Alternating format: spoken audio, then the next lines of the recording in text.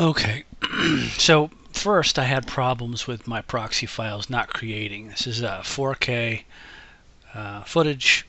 They're MOV files from a Canon 5D Mark IV. Now, a few days into editing, I've got everything lined up. Took me more than a few hours, probably 10 hours to get it all lined up because I needed specific stuff. And now my video files are not showing up. So they'll show up in preview. I'm in preview auto right now. Sometimes it will read that media is offline, and it's not showing that now. It is on this file. And then all of a sudden they will pop back. I'm kind of hoping it will happen. This one actually shows in preview. And then what will happen randomly is that it will show up kind of like this clip here.